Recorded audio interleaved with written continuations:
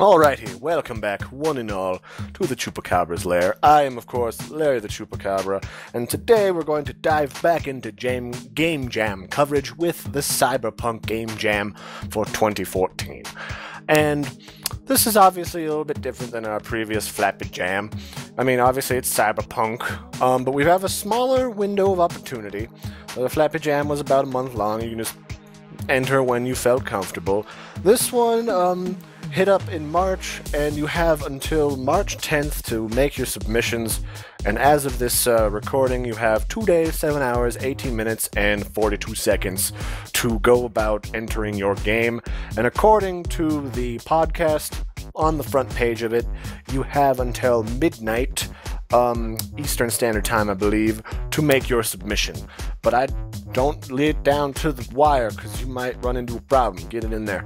Get your delicious games in there. I've played a bunch of really cool ones so far, even some that are not supposedly going to get entered, but I'm going to share them anyway if I find them. There is no escape. They're awesome, and you guys are going to get recognition for that. So, what makes the Cyberpunk Game Jam besides really crazy neon colors and a weird dystopic future? Well, Cyberpunk is a little bit different than your average fancy future, whereas it usually hampers in, like, there's this huge, massive class differentiation. There's almost like the stratification of society, and there's like these criminal underpinings of the world that are very sophisticated technology-wise, yet they kind of live on the fringes of society, and they hack things, and they do a lot of really sophisticated cybercrime to try and, like, get some money, stay alive, maybe get some crazy, like, super drug from the future that juices your veins and makes you see, like, magic sprite pixies everywhere. So that's sort of a general idea of what a cyberpunk sort of thing is. You could think of it as, like, you know, what is it? I can't even remember. Blade Runner, that's the one. It's kind of like Blade Runner. It's just weird dystopic future. There's people on the edges of society who can barely read, but they can use a computer. And so, now that we have established what cyberpunk is, your sort of theme, sort of anchor, is a picture here provided by Devi Ever that shows two, you know, sort of like neo-crazy mosh pit guys jumping off a building, and they're probably going to have to go battle and hack into some evil future corporation that's trying to take over some sort of market and oust some homeless folks from their homes, and they're jumping off and they're gonna go do stuff. It's very neon. There's a lot of bright purples and some reds at the bottom and some greens and blues. So as you can see, like, a good baseline is nice neon color palette. You know, it barely skims and kind of hits that line of potentially causing an epileptic seizure, and that's a good place to start. So after you've submitted your game, we have from March 11th through the 24th to get in and make your votes, play the games, check it out. And so here's how you're going to be judging the games for the Cyberpunk Game Jam, based on a lovely little acronym called ARPS, which is simply Aesthetics, Relevance, Polish, and Synergy. So, starting off, aesthetics. Is it nice artwork? Even if it's not like the coup de grace, like most elite best artwork you've ever seen, did they spend enough time with it? Does it flow nicely with the game? Does it fit sort of with the cyberpunk aesthetic?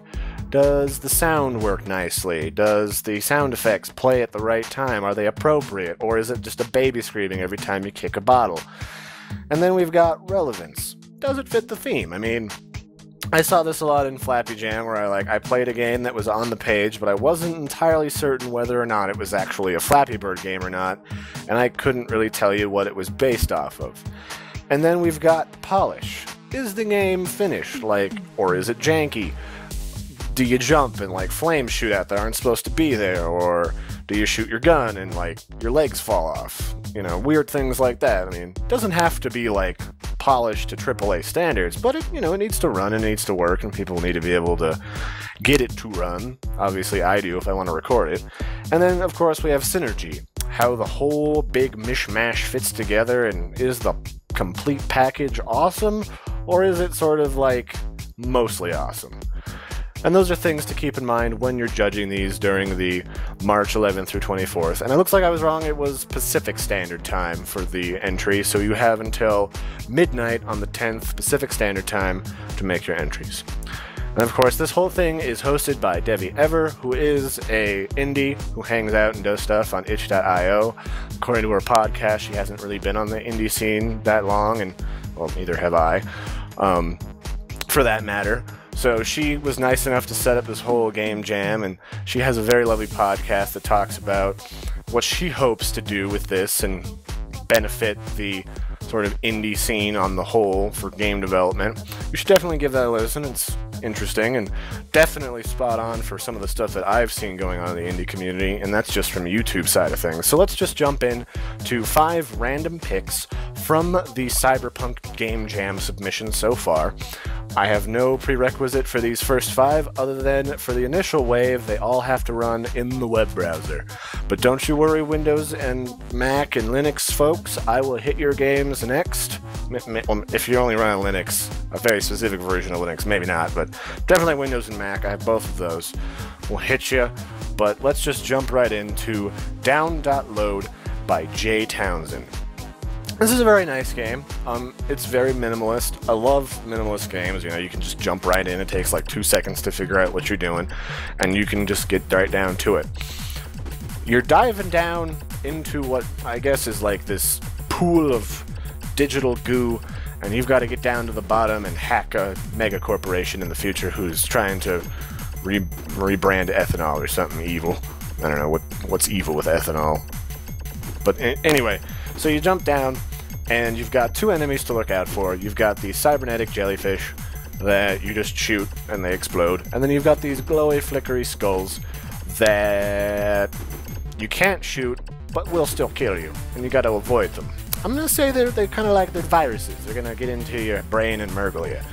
And so your point system is based upon how many enemies you shoot and how deep you end up getting in this pit of, you know, digigoop, this wellspring of internet justice. And eventually, you know, as you go, the game spawns more and more enemies. You got to be more and more careful because the only thing you can directly control is your character's side-to-side motion with your mouse. Otherwise, the gunshots, like your little laser shooties down below you, those just kind of go at their own pace. You can't directly control that. I definitely like it. I feel it fits the Cyberpunk Jam really well. It's got a very consistent color palette. It's very bright and neon. The controls are very simple and they work very simplistically. And as long as it's very clear that, like, if it is hacking that's happening, definitely fits with the Cyberpunk appeal. Next up is Hunter by Ciactro, and this is a really great game. It's got a fancy intro, and like right off the bat, I was just like, is this like Jazzpunk meets Blade Runner? Wait for, I don't know. And so it's got a really great song in the background, very reminiscent of like the age when Blade Runner was doing its thing. And so your goal of this game is to get in there, and there's an evil android on the loose, and you gotta hunt him through these crowds of people, and you gotta kill him. So it took me a while at first to even figure out what the android looked like, because there's a lot of people in the crowd that I just started gunning down that had like a little android eyeball. But I mean, look at this town. It's got little signposts. It's like Neo Tokyo everywhere. It's like, oh, cheap porn, pizza, something I can't read, the Nigel Slotch Banjo Show. And then eventually I did figure out that when you first load in and you see in the very back row of people, there's a guy with blonde hair roaming around, very bright blonde hair. He's slightly taller than everybody, and he's the android you gotta kill. And I never quite got to killing him. He's really fast, even sprinting with the shift key and burning my energy. I just couldn't quite catch up to him, but I got really close a few times. I mean, I don't necessarily know if you need to make it easier. I had a really hard time just getting to see him in like the back of his head as he was running from me. But it's pretty good. Overall, the aesthetic is really nice. Obviously, the graphics are very minimalist, but that doesn't hamper this game at all. There's great signs. It's very neon. You get this cyberpunk sort of feeling from the notion of like an android on the loose doing evil stuff. the soundtrack is very Blade Runner-y, and I almost say like that is the reference for this game, is Blade Runner. You're hunting the Blade Runner android through the streets of blocky, sort of jazz-punky people, and trying not to get murgled. He doesn't actually attack you, but you've only got 10 shots, so make them count. I ended up with way too many dead civilians, which made running around really difficult. The only thing I didn't like about it is there's a lot of people roaming through the street. I understand it's supposed to make movement very difficult, but mostly I get a very claustrophobic feeling. Also Doctor Who. Still pretty good. Really liked it. Check it out for yourself. The links are in the description. And then next we have nakobOS.exe by Giorgio Malvone. Malvone. This is a puzzle game. Sort of think of yourself as someone who's been digitized into the Matrix, sort of. And you've got to sort of align these brown chunkets of data with these inputs in order to progress to the next level. And each one is a different variety of brain teaser. You have to tackle these chunkets, and you have to deal with more than one at a time, often as not, so that you can get like 2 inputs next to each other to click in. I had a hell of a time with this first one. The second one and the third one went pretty well. There's not a lot of soundtrack to be said for it, and the art style is very minimalist, but I like it. It's a really strong brain teaser, and I do enjoy a good brain teaser periodically, and this has definitely got the hallmarks of one. Some of these just confused me forever, then suddenly, click! And that's really the hallmark of a good brain teaser game. Other than the fact that you might be in a computer, and when you do complete a level, there is this sort of like code logic displayed on the screen. That's about the only references that I can directly pick up for like a cyberpunk feel, but it's still a pretty good game on the whole. After that, we've got SliderEmma by Cabazetta. Cabazota. This one's, I mean, obviously it feels very cyberpunk. We've got robot policemen. Your goal is to slide down these hills, almost kind of like you're sliding in, say, Mirror's Edge was my first thought. And then you've got to jump over them, and as you jump you can shoot down and get points by shooting the police, and then you got to avoid these little rounds of electricity on the ground. The only thing, like, the art's pretty strong. The cops don't really move around too much, so they're not too much of a challenge. The only thing that I really had a hard time was controlling the jumps. Mostly because you gotta, like, I'm not certain if you have to double jump, like you double tap your arrow, or if you just hold the arrow really hard to get them to do like the really big jump over and through stuff, because it can be kind of hard to both jump a large gap and to jump through like a narrow gap between a couple little pillars of electricity in certain areas. On the whole, pretty simple and straightforward. There's just something about controlling the jumps that I just didn't like. If they can fix that, that'd be perfect. And then you could definitely get like a nice train of killing robots going. Not sure what the heat stat is doing, but still pretty strong. Good sound effects, good background. Well, background's very simple, but good artwork on the whole. And then the last but not least is Neon City Runner by Tastes Like Future Games. And this is definitely like, I feel like this is a very old school Mirror's Edge. Your goal is you're running through this city on the tops of skyscrapers, and it's very neon, and it's, you know, if you play it too long, I'm sure it'll make your eyes kind of spin in circles and maybe flicker a little bit. You gotta run into the distance, over obstacles, on top of buildings, around jumps, onto little tiny little walkway ramps, and you can jump through these loops to get a power-up that makes you go fast. I only got a few of those because the speed can actually really screw up my pacing for jumping, and I'll overshoot a lot. I did that quite a few times. And you've got these crazy, like, giant blow-up balloon holograms everywhere trying to get all up in your biz with their hands and their faces. And then you've got, like, searchlights from the police, and you're just running along, and you gotta get to the end, to the beacon, so that you can get to safety and go up to the next level. I got to level 3, and that's about as far as I got. Some of the jumping can be a little hard. The physics and, like, the environment really can kind of warp your vision a little bit, because the perspective is a little funky, but I like it. It's got a great, I mean, obviously it's all very neon, but it's got a great sort of sense of running and distance and movement and jumping. And you jump pretty far for, you know, a techno-human hacker from the future.